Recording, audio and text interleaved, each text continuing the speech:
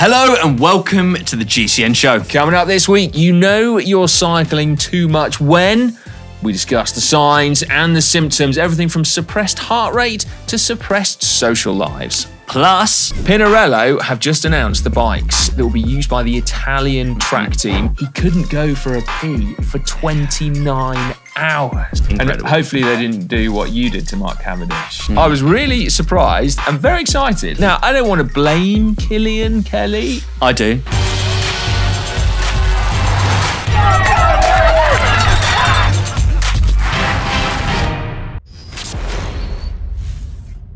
This week in the world of cycling, we learned that the Pope is in the market for a new bike after he just sold his Pinarello. Yeah, 14,000 euros for rim brakes and mechanical Ultegra. It seems a little bit steep, but you know, I guess he can kind of do what he wants.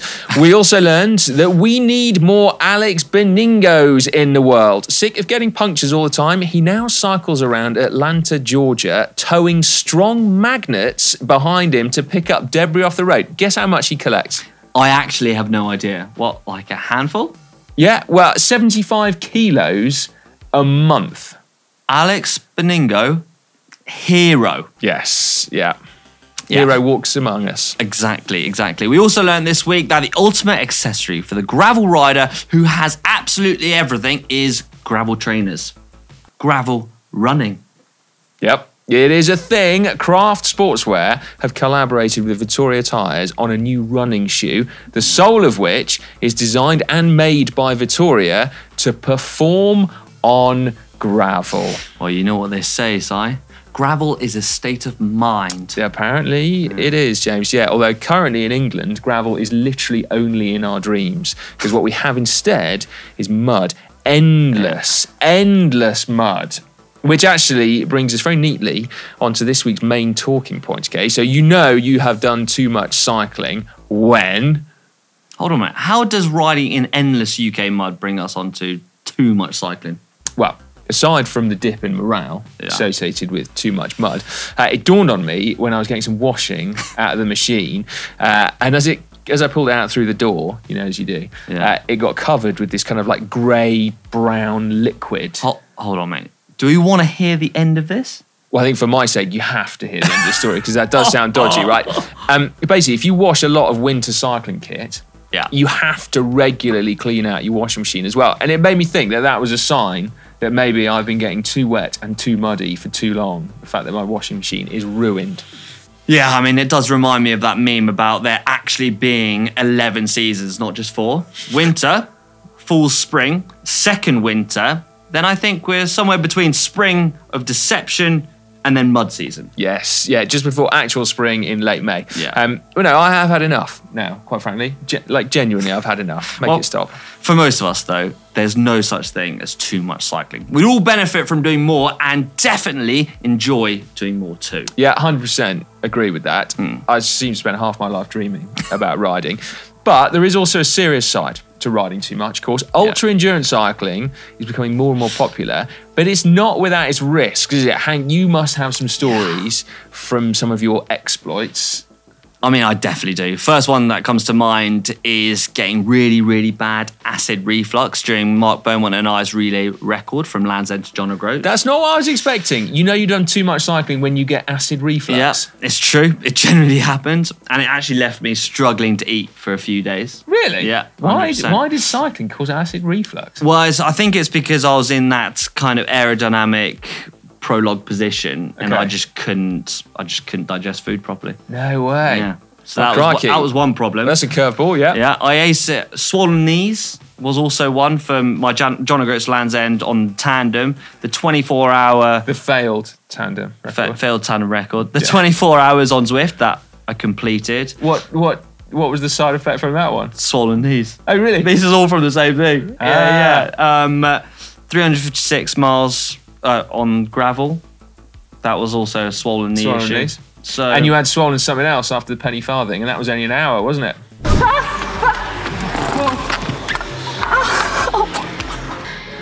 I need to get a new saddle.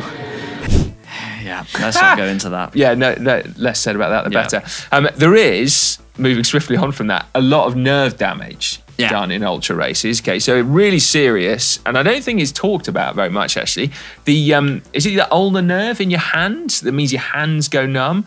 That's a regular one, and it can last for a long time afterwards. I heard of a guy whose feet went numb in his 600k race, and it took him 6 months to get the feeling back. Like, that is bad, isn't it? And then there's poor old Mark Beaumont, who, when he was setting the record for the North Coast 500, he couldn't go for a pee for 29 hours. I mean, if I've ever heard of a reason to get off your bike and not cycle, then that would be well up there. Yeah, I happen to agree. Now, what about social lives? Okay, because that is as important as being able to go for a wee, I think, frankly, isn't it? It's possible to get a little bit obsessed with cycling, maybe miss out on a few things. Well, I wouldn't know, actually. Well, I mean, neither would I. Not since I was 16, anyway, and I made an excuse so I could go for a bike ride. But you do hear it, don't you? Yeah, you do. You know what the problem is, don't you? Aside from bike riding just being fun and sociable, it's actually what you guys talked about last week about cycling releasing oxytocin. Well, yeah, this is true. So for all of you who didn't watch last week, research has shown that cycling releases oxytocin, okay? It's a hormone that's also released when it's business time. Yeah, see? Bit of cuddling, oxytocin. Bit of bike riding, oxytocin. Yeah, ride your bike enough, you won't notice the lack of social life. No, you wouldn't. I mean, it's their own, of course. I'm pretty sure there are worse ways to spend your time than bike riding. However, there is another serious side to this, okay? Not just nerve damage, but overtraining, which I don't think you're familiar with. Absolutely not. No, funny that. Now, I have fallen foul of this a few times. That is actually pretty dumb, Si, if I'm honest. It is pretty dumb. You'd think you'd only do it once, wouldn't you? Exactly. No. So this is a genuine warning, okay? If you do ride too much, particularly too much intensity, and crucially, with not enough recovery, then you can dig yourself a little bit of a hole. So go on then, what are the symptoms? Well, there are a few, to be honest with you. The first easy one to spot is actually through your heart rate, okay? Yeah. So a high resting heart rate, like over a number of days, like a regular thing, which does, of course, mean that you need to check your resting heart rate, which is also a sign of obsession. Although a wearable device does that make it easier. But for me, actually, the one that I notice is when my heart rate doesn't go up when I'm doing hard efforts. If my heart rate doesn't go up, that's a surefire sign that I'm getting close to needing some rest days. Not that I'm in a hole, but just like, oh yeah, okay. Yeah. I'm a bit puffed out now. Yeah. Training doesn't actually make you get better though, does it? Recovery does. That is the important bit, isn't it? A lot of people forget that. Yeah. Myself included. Yeah. Because if you battle on through the heart rate warnings, okay, then you got chronic muscle soreness. That's another. Feeling tired all the time. That is another. But then those are sneaky ones because you kind of get those anyway when you're training, don't you? Like, so how do you know whether it's a chronic thing or, you know, something that you bounce back from in a couple of days? So really, you just got to keep a track, haven't you? And also keep track of your motivation, because often when you're tired, you can't be bothered. Yeah, and what happens if you do too much too long? Well, you've got to take time off, haven't you, basically? Like any kind of injury, you've got to rest in order to get better and then start building up again, which is blooming annoying, but you can't push through it, which is what I have learned several times. Yeah, I'm sure most people don't have to worry about this one. But as I said, it's not just about doing loads of riding, it's also about not recovering enough. So that might be because your job demands that you're flat out and constantly stressed, or you've got... It's a bit like you, that, isn't it? Well, exactly, constantly stressed. Yeah, and flat out. Yeah, or you got young kids, which I haven't. 2 dogs, though. I have got with 1 puppy, which does keep me awake at night. Yeah. Sleep, or more appealingly, you're out partying every single night, which is definitely not me either. All these things add up, don't they? Yeah, they do. They do add up. We want to hear from you lot on this, okay? I bet there are some genuinely hilarious... Yeah. You know you've been cycling too much when stories. So get involved in the comments section down below. Don't get too worried about overtraining, because as Hank said, it probably doesn't really actually relate to all that many. But for a few of you, it might be a light bulb going off. So pay attention. I am interested to see what people come up with. Well, absolutely. Yeah. I mean... I can see them floating in already. Yeah.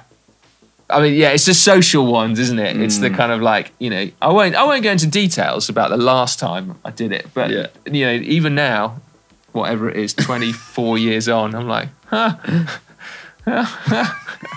So Did I really do? Yeah. No, it was really. Oh, no, you it was a did. really good bike ride, but still.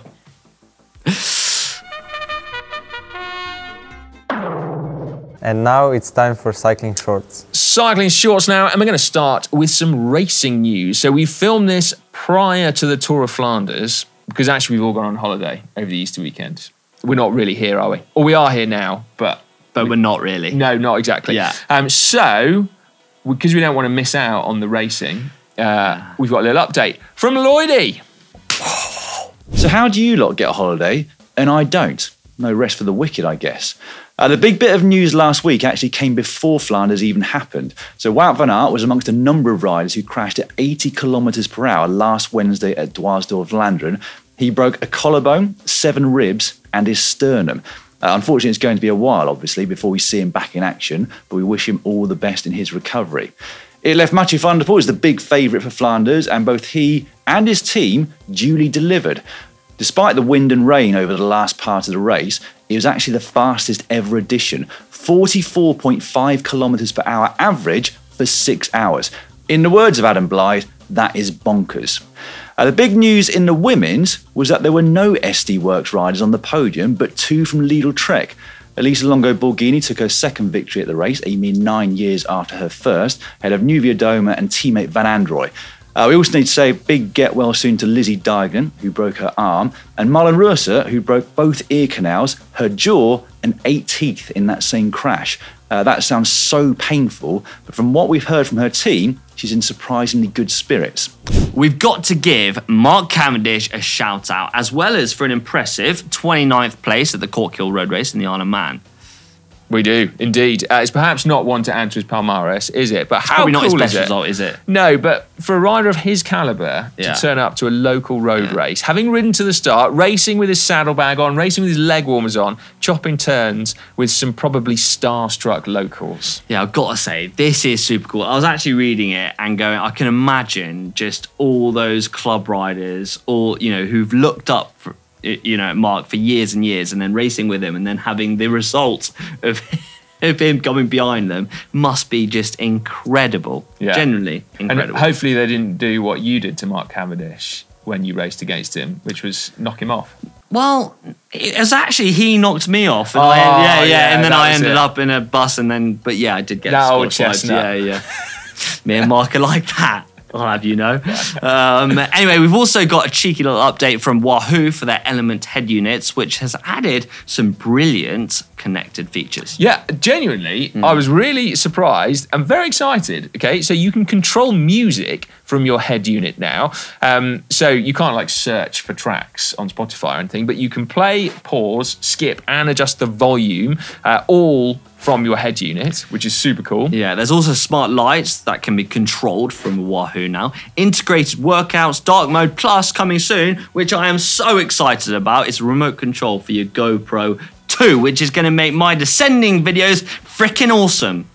You just want to leave it on, don't you? Yeah, absolutely. Yeah. No, but it is actually a godsend for GCN presenters, isn't it? It really is. Yeah. Now, I did see this super cool story on the Radovis last week. Move over bikepacking. Workpacking is the new thing. Gunnar Velhor, I reckon you've got that.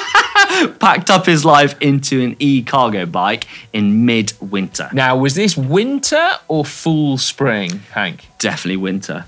It was actual winter. Winter. Yeah. 333 days later, he wrote this article about being a digital nomad on a cargo bike. Go out and check it out because I am genuinely really impressed. Yeah, it didn't sound too easy, did it? No, it really didn't. For him or his work colleagues, who obviously were actually doing work whilst he work packed. So, boss, are you able to answer the phone? No, I'm riding my bike.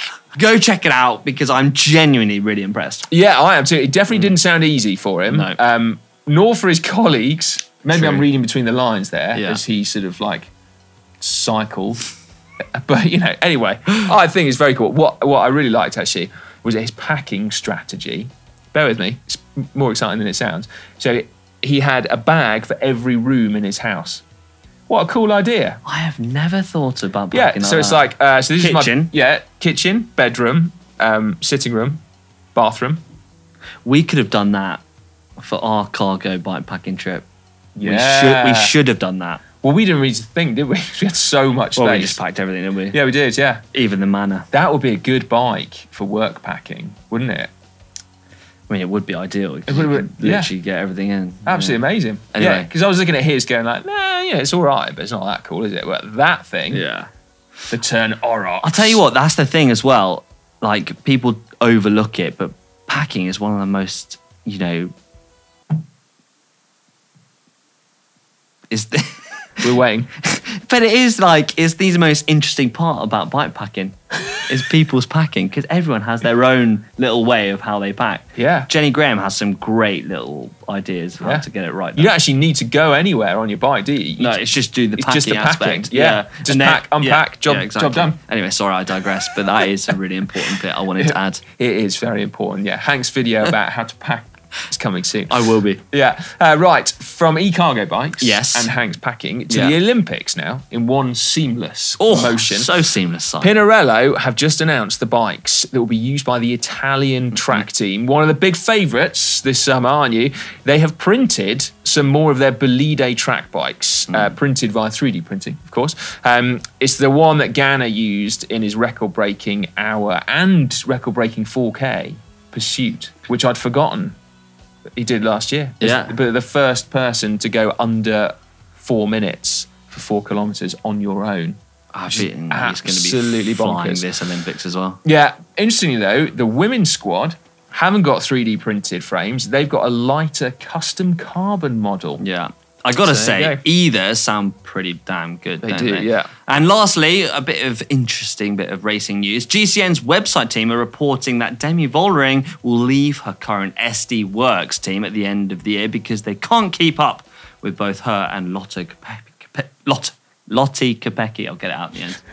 Yeah, no, I've got to say, I love transfer rumour mill time. It's starting early. So, It is, so isn't it? good I was work, thinking that. GCN web team. But yeah, I thought that was a big admission from... You're catching. It's contagious. You're catching. Yeah. Well, I'm not going to lie, mate. It's hard to keep concentrated. I'm so excited at thinking about people packing for cargo bikes. I So, know. Mate, it's yeah. where my brain's at too. Yeah, maybe we need to take a tea break. We do. It's time now for hack/Bodge of the week. And, well, it's really annoying, quite frankly, but the GCN uploader, the trusty old uploader, is still... Down. Yeah, basically, isn't it? I was trying to think of a cycling analogy, but no, it's just broken. It's bonked. Now, I don't want to blame Killian Kelly. I do. But He's been where riding his bike too much. That's it. Where is Killian currently? He's at the Tour of Flanders. Yeah, I think he's the next Mathieu van der Poel. Yeah. And they do have one thing in common, which is that neither of them have successfully built an uploader for us this week. So anyway, We want to jokes aside, apologise. Yeah, we want to say sorry, first of all, absolutely. And also, just please be patient. Keep these hacks and bodges stored on your phones. And then when the uploader is live again, then we want the torrent of hacks and bodges to just come flooding through, because it's going to be like, oh, it's going to be beautiful. Yeah, we can't wait to have it back. But saying that, we have got one for you. We do, yeah. Yeah. This one is from Peter Dobos, or Dobos. Si, here's a hack or bodge for you. For your recently impaired forward slash, if you use your left arm instead of your right, then the swanky new microphone won't get in the way. So do you want to have a go? Well, there you go. You nailed it. I think that's a bodge. Looks easy, mate. Yeah. I mean, we'll just take a step back. Anyway, yeah, no, thank you though, Peter. I mean, I appreciate you trying to help us there, but yeah, that's quite an uncomfortable position. Yeah. Unless we did hack/bodge, but we can't change the... I think that's grammatically incorrect. Exactly. Anyway, isn't it? Yeah. Okay, well, anyway, so after that slight damp squib, and yeah, as Hank said, apology, plus, please, just keep hold of those hacks and bodges and wait for the appropriate moment, which hopefully won't be long. Killian said when he gets back from Flanders, it's top of his list of things to do. Yeah. So that and probably sort out the water bottle situation. Anyway. He's got a lot on his plate. We do, yeah. So without further ado, speaking of water bottles, it's time for Caption competition. This is nice, Hank. You brought us a fresh one today. That's actually what I used yesterday when I was doing my fueling video. Okay, so anyway, this is your opportunity to win a GCN Camelback water bottle. A new one with a GCN logo that is on its way. Anyway, this was a photo we gave you last week, and actually it's quite fitting. Andy Steadman it's a really the cute winner, photo, and he says, "Si says that the GCN water bottles will arrive soon." And there we have Elisa Balsamo absolutely rolling. I mean, it is quite fitting, isn't it? Yeah, it is what all our viewers are doing right now. But the bottles will arrive soon. They will. Genuinely, they will.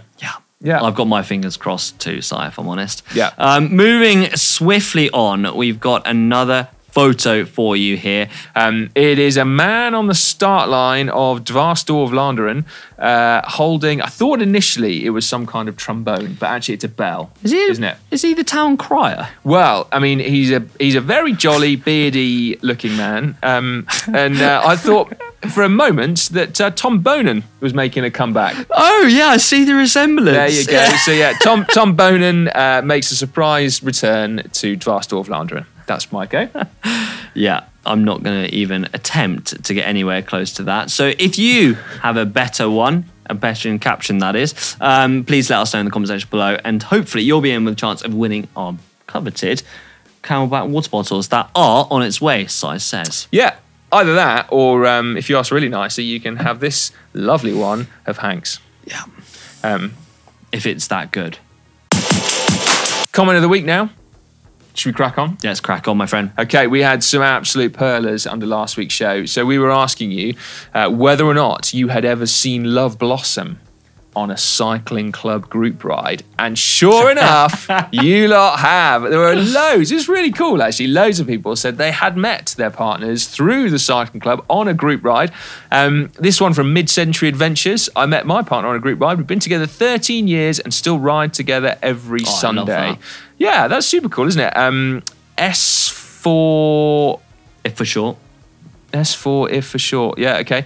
Actually, hang a minute. No, wait a minute. I want this one. Arbon 3880. I met my significant other on a group ride 10 years ago, pulling her through a nasty headwind and sharing a beer afterwards. We've been together ever since. You can bond in a headwind, can't you? Oh, God. Absolutely. I mean, you go through some hardships into headwinds, let me tell you that. That is true, yeah. Yeah. We've got one in from Steve, who said, don't take up ballet side. The best you can hope for is to graduate with a 2-2. There you go. I actually did get a 2-2 in real life. Actually? Yeah, it's a sportsman's first, so I was quite happy with that. Mum and Dad less so, but anyway, there we go. Now we were sort of slightly concerned at one point, James, about the welfare of some mice that had been used in a scientific experiment. But Bike and Dog Trip said mice are actually pretty good swimmers, just like rats. They can swim and tread water for up to 3 days and can even swim underwater for a few minutes. I did not know that. No, I did not know that. I consistently find that animals make me feel like humans are rubbish. Oh, absolutely. Oh, they're so much more superior. Yeah. I mean, yeah. But, you know, there we go. Anyway, mice are better swimmers. So there. And then this one, I did have a chuckle from DJR Lloyd. Anyone joining this video at the point where Si said it was too fat to go through my rim hole may have wondered what you were talking about. Wow. Yeah. I mean, obviously, I was talking about valve extenders. What a sentence, though. Yeah, but, you know, it was literally exactly that. The valve extender wouldn't fit through the rim. It was... Yeah, let's stop there, Si. Okay. Under what gear do you need for cycling? I enjoyed this one from Ard Giel, who said, a bottle of sunny, warm weather. Unfortunately, they don't sell that here in Scotland. And to be honest, that's exactly what I would absolutely love over the last 3 months of riding and sogging wet and riding through mud instead of gravel. Yeah. Anyway. Yeah. Amen to that. Underneath Connor's best emergency snacks to keep you cycling, Albert Buckingham Ellison said, I recall mid-race, circa 2015, a guy reaching into his back pocket for a snack and busting out some of those net bags of chocolate money. I can't think of a worse ride fuel. I can never get, even when I'm sat on the sofa on Christmas Day in my stocking, I can't get into those coins. No. I literally can't get into them, so let alone when you're riding. Yeah. Yeah, Trying like you to say, get into a friggin' chocolate coin. even on Christmas Day, you end up with a mouthful of foil, don't you? Yeah. I mean, if you don't know what we're talking about, this might be a peculiarly British thing, I don't know, but you get these little, literally net bags, and in them are like gold-looking coins. And they're all in different sizes. So imagine That's if right, you had yeah. like tiny ones. Yeah, and you basically... like 5p ones. You've got to use your fingernail to pull off the gold foil, and then it exposes some particularly nasty cheap chocolate inside. I have never heard of that as race food or ride food. No, I suspect the guy got dropped. That's what I'm going to say. Brian left, I know it's staged video when Connor leaves his bike unlocked outside. It did make him very nervous. And to be honest, I can totally vouch for that. It does get quite nerve-wracking, but sometimes when we're filming, the filmmaker is standing next to the bike, so you don't need to worry. That is true, yeah. But I would not leave my bike outside a petrol station. I was a bit weirded out the other day when I walked into a local supermarket and a guy had taken his very nice bike in there and left it by the veggies whilst he went to buy something. I was like, I don't think I've ever seen anyone take a bike into a supermarket before. But where would you put your bike?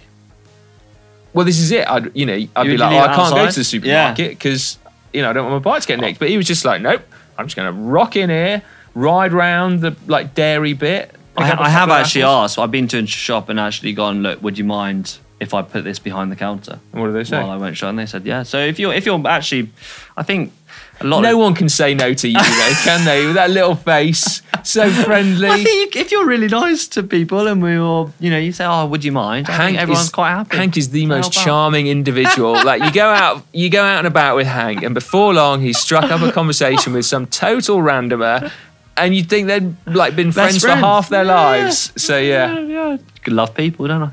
Well, and they love you, Hank. They really do. Right. What's coming up on this channel? This week? We're going Paris-Roubaix crazy, aren't we? Absolutely are. Everyone loves Paris-Roubaix, particularly us lot here. You and Connor were out in Roubaix on the cobbles, weren't you? And you've created a load of absolute bangers. We have, loads of cobble content, as you say, and some really interesting, cool stuff that I think everyone will absolutely love to warm and to whet your appetite before the Roubaix, which is absolutely my favourite race of the year. Yeah, so you've already seen one from Sunday, which was the epic ride where you found a load of hidden sectors of cobbles. We did indeed. Then there's a I nearly close-up. killed Connor. That doesn't surprise me. Yeah. There's a close-up of the pavé on Thursday. Do pros need suspension?